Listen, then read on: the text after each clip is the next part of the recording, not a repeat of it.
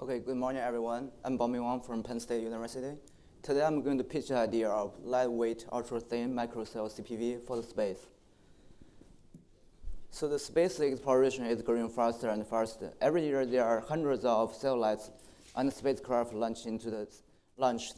So here is the most common state of practice source used for the space solar power system, which is called cover glass integrated cells, in short, CICs. So with the faster growing of the space exploration, the space solar power system becomes more and more demanding, and it needs more advanced solar cell technologies. Can be summarized as low cost, high efficiency, low mass, no volume, and high spectral power and a long lifetime. So concentrating photovoltaic CPV can help to deliver the goal of low cost, high efficiency, because CPV system use cheap optics to focus the sunlight onto small area of photovoltaic materials to reduce the usage of the expensive semiconductor materials to reduce the cost. And the geometry gain can be defined as the ratio between the area of the optics to the area of the receiver. The concentration ratio can be defined as the geometry gain times the optical efficiency of the whole system. The CPV was first used for space back to 20 years ago to mitigate the efficiency loss for the low irradiance and low thermal applications.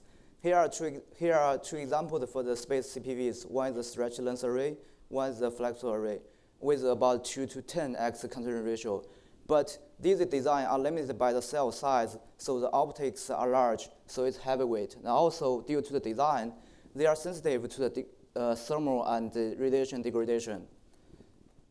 In the last 2 years, under the $2.9 million funding from ARPA-E, we are able to demonstrate a planar microcell CPV.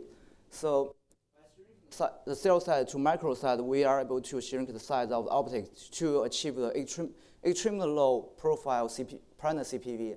So the microcells are transfer printed onto the carrier wafer and then sandwiched in between our concentrator, which consists of a top reflective lens and a bottom reflective mirror.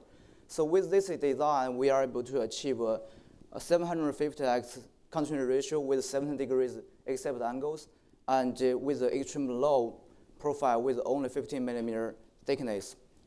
And it was able to break 30% efficiency with a whole day operation, which made it the widest accept angle and the highest efficiency planar microcell CPV in the world so far. And we are also able to deliver a design of 20 centimeter by 20 centimeter array with 300x geometry gain and 90% optical efficiency. So this program enabled us to validate a lot of concepts and designs for the microcell CPV, including the optical designs, optical coatings, cells printing, optical and cell alignment tolerance, and also the manufacturing tolerance, including the optics molding tolerance, and so on. So with this success, Dept from this project, we designed a revolutionary ultra-thin microcell CPV for the space solar power system. In order to achieve even lower profile, we use one set of optics instead of two. So between the choice of top reflective lens and bottom reflective mirror, with the mirror, we can achieve the same concentration ratio, but with much thinner and lighter optics materials. So the microcells are transfer printed onto the cover glass and then bonded onto the bottom mirror with PDMS. So the whole thickness of the system is around 500 micron, which is comparable to the current CIC systems. So here, next I'm going to give some compelling reasons why the industry should be interested in and investing in this technology. So first of all, with our design, we can achieve high efficiency and lightweight. So we have the ability to design the different geometry gains. But with higher geometry gain, it requires more optical materials. And on the contrary, for the lower geometry gain, the PV cell shading becomes more significant. So they will both compromise the spectral power. So with the 32x geometry gain, we can achieve the optimal spectral power with 440 watts per kilogram with the efficiency of 34%. So for the current space solar power system, the near-term goal is achieve around 200 watts per kilogram and 33%. We are already better than the near-term goal. More importantly is the freedom and ability of our design for the spectral power and the geometry gain. If we look at the geometry gain above 70x, it will compromise the specific power, but it's still above 350 watts per kilogram. But we can achieve a much higher efficiency, around 37%, which is better than the long-term, far-term goal of the current space solar power system. Secondly, the concentration can reduce the cost. So it reduces cost through two mechanisms. So the space CPU system cost is significantly reduced compared to the CRC system, which is because of the reduced use of the 3-5 materials, which is the blue part in the chart. And also, the concentration can increase the cell efficiency, which can help to reduce the cost more. So, and also with the 32x geometry gain, we can achieve about 7-degree exit angles, which is much higher than the point accuracy of the current space solar tracking system. So there's no need for additional tracking. And the lateral dimension of the design is 100 millimeter by 100 millimeter. Thickness is smaller than 1 millimeter, which has nearly identical form factor with the existing CICs. So it can be a drop-in replacement for the current employed systems. So one of the biggest concerns of the space CPV is reliability and the lifetime. For the previous space CPVs, commonly they use PDMS as the optical materials. Under the space radiation, it will form a brittle layer of silicon oxide on the surface, which can cause creasing and then reduce the transmittance, spectral transmittance and lower efficiency, so shorter lifetime. But in our design, we use the radiation-hard glass as optics materials. And also, we have the same cover glass protection design as the CICs, and the optical material will provide additional shielding because our cells are face down instead of face up.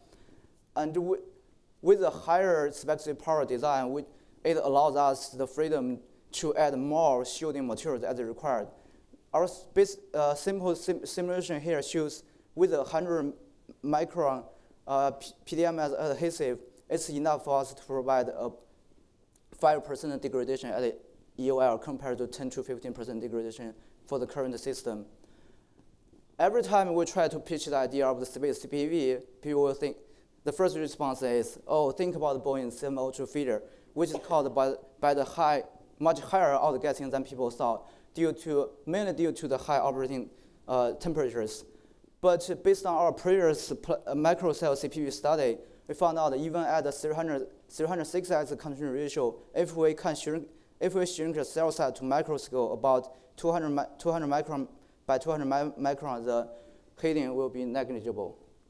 And the thermal cycle test on our cells and shows no performance degradation, and there's no effect on the bond surface. In our previous microcell CPU study, we already invalidated the manufacturing tolerance. But again, here, we performed the Monte Carlo tolerance analysis on our space design.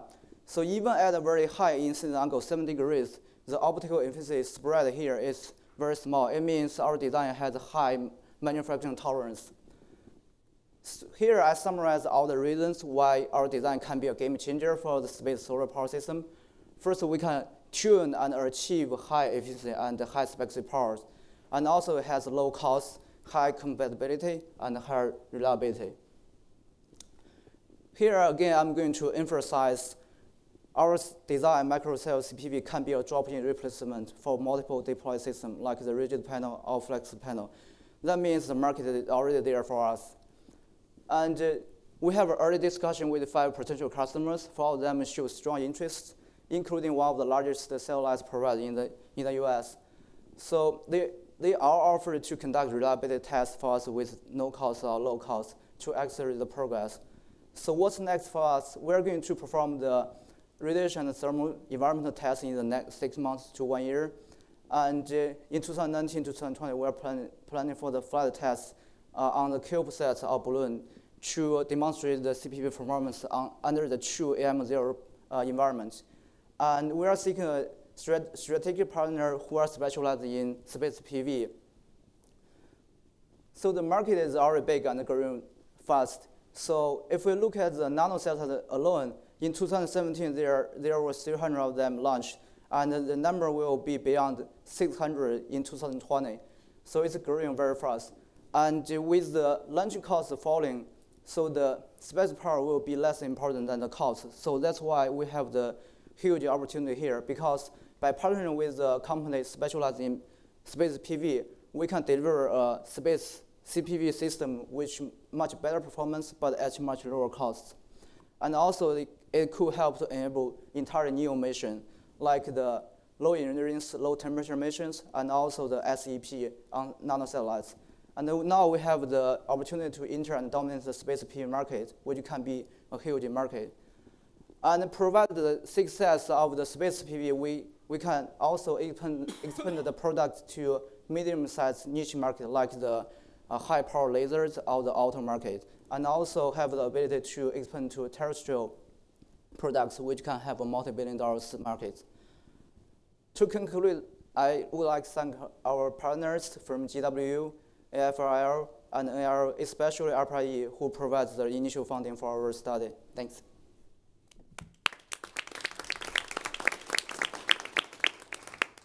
Thank you. We now have some time for questions, and I believe in the back there are some mics for folks in the back that may want to ask questions. I guess one question. You talked about high efficiency and high specific power.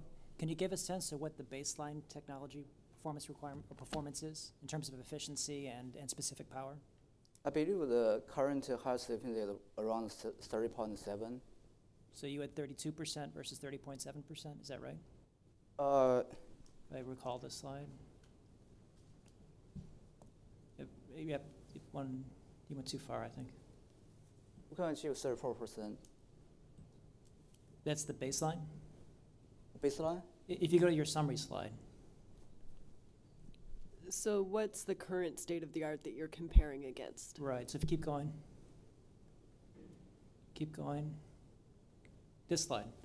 High efficiency at 32, and what is the state of the art? 30.7%.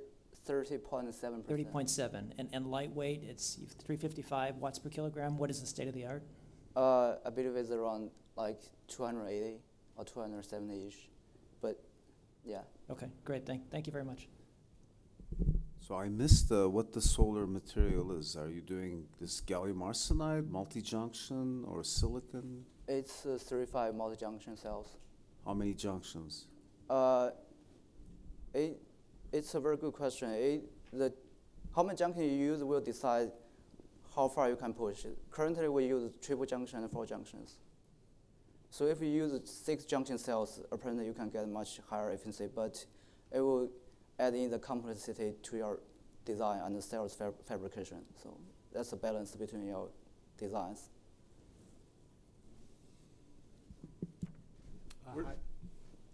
Yeah, so I didn't hear a lot about how your product could work in the terrestrial market. I mean, you mostly focused on space. So on the terrestrial market, cost is everything, right? Yep.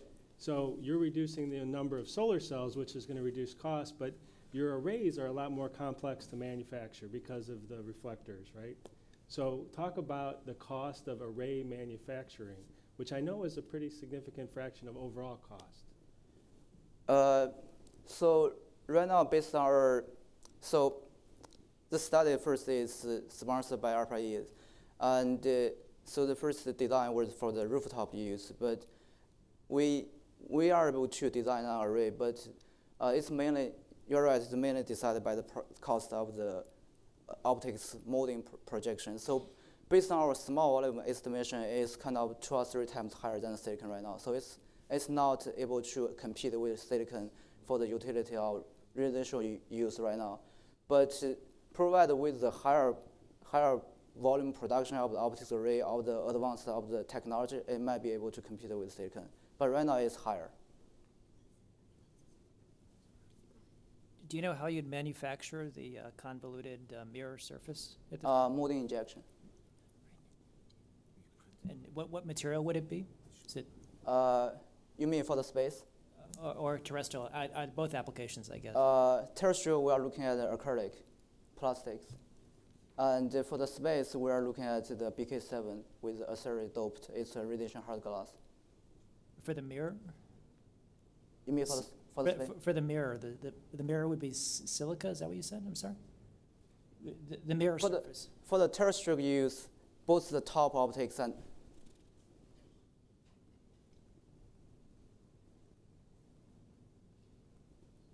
so for the terrestrial, both of the top optics and bottom mirror will be acrylic for the array. And for the space use, the bottom mirror will be BK7 270. It's a radiation hard glass. Thank you. So your cost, you said less than 50% or greater than 50% reduction. Is that based largely on reducing the number of solar cells needed? Is that where that cost? Mainly because of the materials needed for the 35 junctions. Okay. And how large of arrays can you manufacture? So a small module will be 100 millimeter by 100 millimeter. So 10 centimeter by 10 centimeter. Okay, but you can manufacture this thing in large systems, right? Yeah. Okay. And if the solar intensity were to increase, in other words, you go closer to the sun, does your thermal model include those temperatures? I don't remember the temperature range that you had there. So the modeling basically is not the modeling here is not absolute temperature value. It's a temperature difference between the cells and the ambient. Okay. So this model is performed actually for under the environment on the Earth, including the conduction and the venting environment.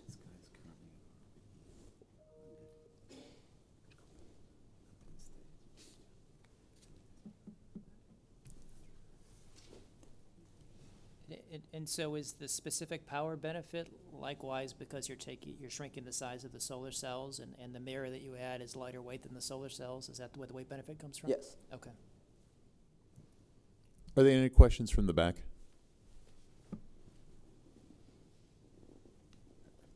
In the terrestrial adaptation, you wouldn't use 3.5 cells, right? You'd use something less costly. And have you considered that in your array design? It's still 35 because for the concentrating photovoltaic, it will be beneficial to use higher efficiency solar cells. If you go to lower efficiency solar cells, it costs more eventually. Yeah. So even the terrestrial versions would not use conventional solar cells; they would use advanced. No, but you can add in silicon solar cell to collect the diffuse light. Mm.